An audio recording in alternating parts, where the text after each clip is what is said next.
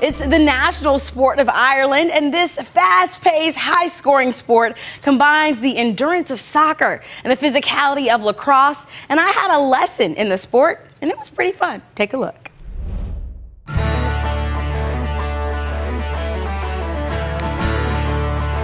Jab lifts, guys. Jab lifts.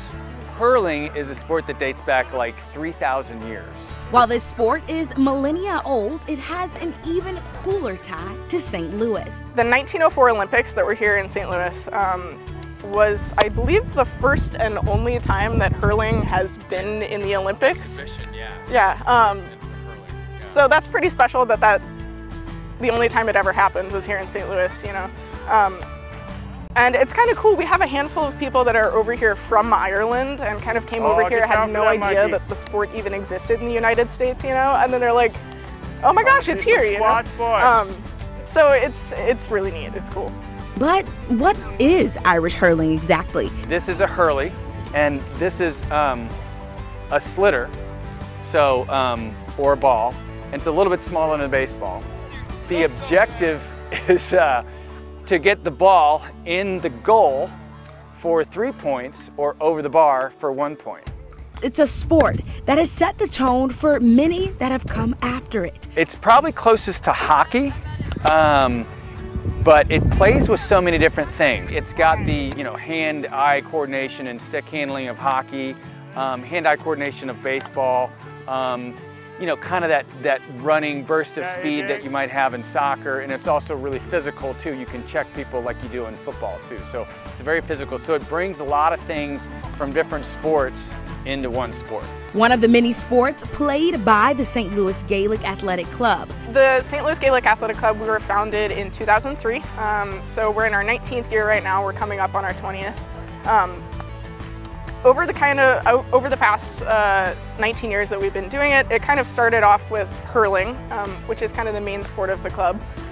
Mostly a men's sport. Get some strikes to the and then we hand. started adding Gaelic football to it, which is very similar. Essentially, you just play with a different ball. And then Camogie joined. We're probably 10 years in now, about with Camogie. Yeah. Camogie is the women's version of hurling. Extremely similar. Guys. Think of like the difference between like baseball and softball.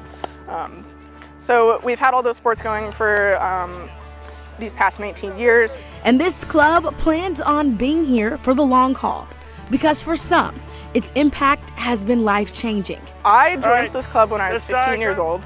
I was the youngest one out on the pitch. I had to have my mom sign my waiver to come play.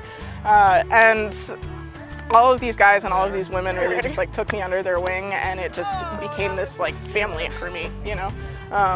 And so I am in my 9th year playing now, I think, and I've never really been able to leave because everyone here is just so positive. It's such a fun group. We all hang out outside of the sport itself, you know, so some of my closest friendships that I've ever had I've built here. You know, we're really looking for, we want to expand the sport, you know, kind of promote it as part of like, you know, the Irish heritage, but also for St. Louis as well. We think that once you get in the club, you meet a lot of the players. It's so much fun, and yeah, we just have a great time. So yeah, we're just recruiting as many people as possible. Bring that stick over, guys. Have we piqued your interest? Join the club and preserve Irish history and heritage with the St. Louis Gaelic Athletic Club. In Forest Park, Chelsea Haynes, Studio STL.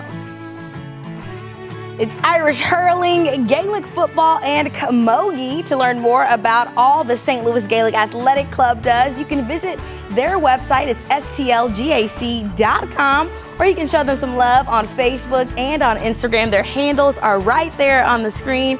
And happy St. Paddy's Day to that organization who is keeping the history and heritage of Gaelic sports alive. Don't go anywhere, St. Louis. We'll have a lot more of the show in just a couple of minutes.